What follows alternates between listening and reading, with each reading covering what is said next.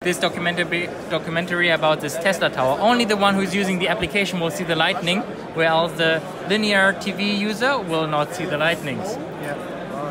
Our technology consists of two parts. First of all, it detects the moving image within the living room, so the TV, so to speak. And in the next step, it analyzes the picture and knows exactly at which millisecond and which time frame we are in.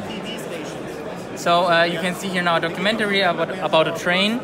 You can see additional infos on the left, for example, the route of the train on the right, and even like instantly purchase a ticket if you integrate this function, and have like the possibility to e-commerce the TV program that you're broadcasting.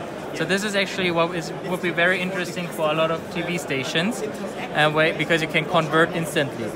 This is like a 360-degree footage, yeah. So when you look around, you can see people, and this would be sports. So imagine you're watching this match, and now there's a goal. The guy with the jersey number 15 scored it. So you want to know, okay, who is this guy? You can select his jersey number and view his profile, for example, and then you will see it's Paulinho from the Brazilian national team.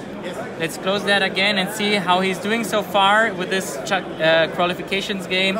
You see, okay, he had 22 goals, 36 assists, so you have additional information on demand at the palm of your hand, so you're not depending on the director of the TV.